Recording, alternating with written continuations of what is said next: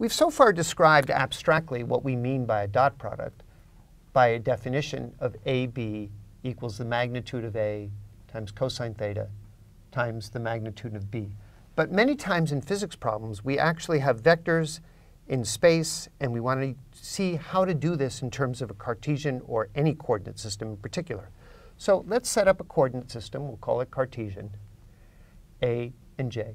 And now this is very important. Let's define a vector A here, and let's have another vector in a completely different point, B.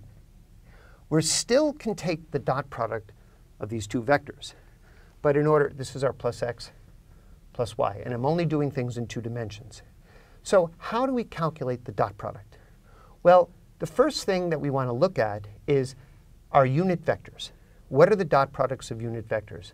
Well, if we take I hat dot I hat, that's the magnitude of I hat times cosine of the angle 0 times the magnitude of I hat. And cosine of 0 is 1, and the magnitude of unit vectors are 1. So when you dot product a unit vector with itself, you get 1. And therefore, it's also true for the j hat. J hat dot j hat is 1. What happens when you dot product two vectors that are perpendicular? Well, in this case, this is 0 because the angle theta is 90 degrees. And remember that cosine of 90 degrees is 0. And anyway, when two vectors are perpendicular, there's no component of one vector that's parallel to the other. So these are the essential facts that we're going to need to calculate the dot product of two vectors that are separated in space. So the way we do that is we'll begin by writing down the vectors in Cartesian coordinates, where ax is a scalar, and the vector part is in the unit vector, and we have ay j hat. And likewise, we can write b as bx I hat plus by j hat. And now when we take the dot product of these two vectors, we're going to write out all the terms here so that you see them.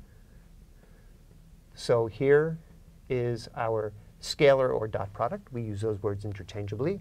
Now notice that we've already shown that the dot product distributes over vector addition. And also, if you multiply a scalar by a vector, you can pull the scalar out.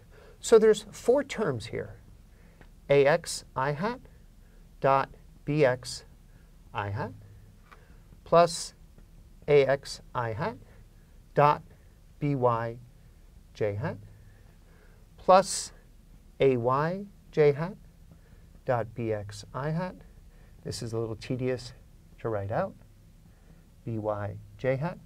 And now, because these are scalars, we can pull them out. And the only part of a dot product that matters is how the unit vectors dot. And that's why we have these two results. I hat dot I hat is 1, j hat dot j hat is 1, and I hat dot j hat is 0. So the first term is ax bx. I hat dot j hat is 0, so we don't need that. J hat dot I hat is 0. And finally, j hat dot j hat is 1, and so we get plus ay by. And that's how we define the dot product in Cartesian coordinates of two vectors. Now notice that if we dotted a vector, a dot with itself, that would just be ax plus ay, which is the components squared. And that's equal to the magnitude of the vector squared. And so we can say that the magnitude of the vector, of any vector, is you take its dot product with itself, you take the square root, but remember, we always take the positive square root because magnitudes are positive.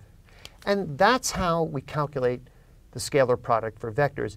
And many times in the application of physics, when we have physical quantities that are vectors in different places, we use vector decomposition, and we use this procedure.